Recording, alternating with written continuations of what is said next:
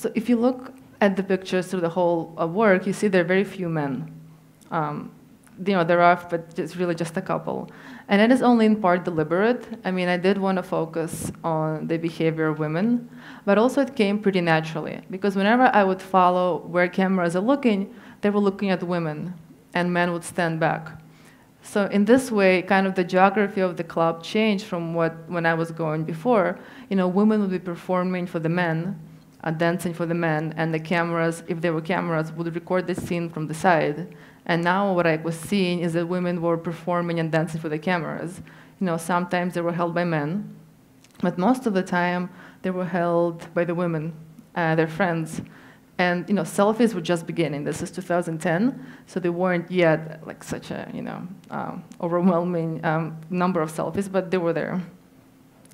So I saw the camera kind of replacing the male gaze in this environment, because the women were really, their focus were the cameras, which were all around.